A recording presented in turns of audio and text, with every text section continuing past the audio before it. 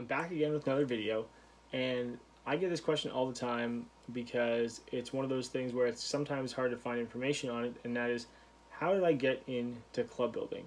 And it can be a really long-winded answer, and it really starts with the fact that as a kid I took everything apart, have it be lawnmowers, toaster ovens, old electric drills. It didn't really matter. I always wanted to take them apart, and as I got into different hobbies, I still just wanted to take things apart and work with my hands, and that meant taking apart skateboards and bikes and all kinds of stuff.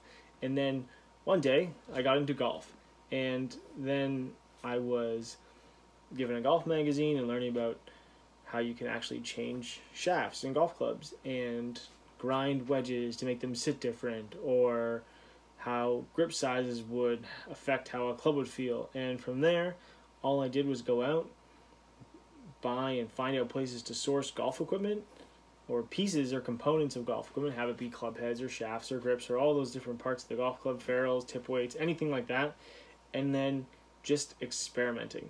And the one thing that I encourage people who are getting into it is to start with some fairly inexpensive or some older components, out of maybe buy an older set of golf clubs or something like that, because you are going to probably ruin a lot of golf clubs. I ruined more than my fair share of golf clubs, having it mean getting grips stuck on halfway, or not mixing epoxy correctly, or trying to turn down ferrules and just creating massive flat spots on them. It all comes down to practice. It all comes down to learning every kind of intricate detail and then just never stopping learning. Now, one of the cool things is at the time when I was still kind of learning and getting into truly professional club building and club fitting, was that Golfsmith was still around. They're not an entity any longer, but they had club building schools. So I ended up doing a 2-day club building school, and then I ended up being able to go down to their headquarters in Austin, Texas, and doing a full week in-depth, just everything you could possibly want to learn about building golf clubs. It was a great experience. I met a lot of people that I'm still friends with. And then I went back again for their advanced program, which was another 2 weeks of just club building, club fitting every single day, learning about every aspect in and out of wedge grinding, iron grinding, how different profiles are going to fit different players.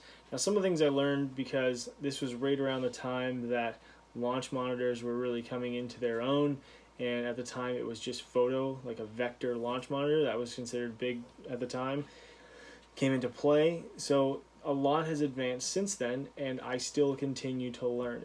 It's one of those things where you'll never ever going to stop learning, because technology is always changing, and you want to be up to date all the time, because if someone wants to ask you a question, you want to be able to do your best to help that player and also help yourself as someone who's going to learn.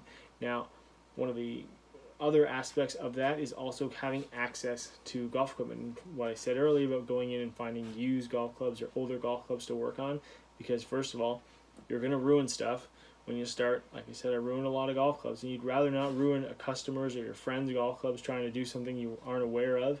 And the other thing that I always tell people, I got a live loft machine right here, is go out, find a golf club, and bend it until it breaks.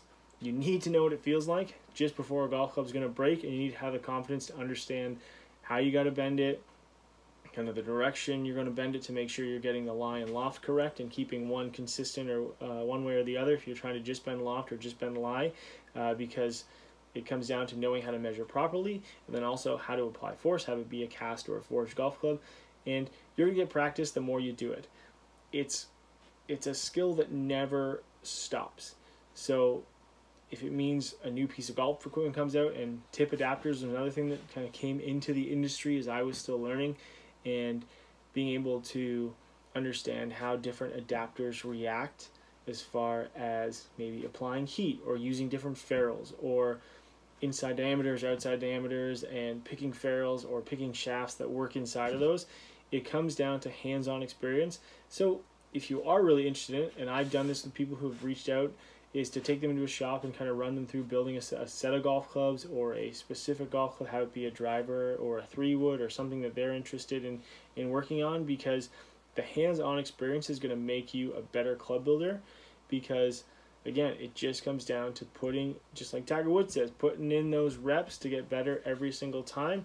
And when you do that, you're going to be good at it when you apply yourself, and just never stop learning. It's one of my mottos, is making sure that you're always applying yourself, always trying to get better, because if it means helping yourself or helping someone else play better golf, then it's all worth it in the end. It's a great question. Thanks so much for asking it. If you have more questions, please use the comment section or subscribe down here on the bottom of the video. And thanks so much for watching.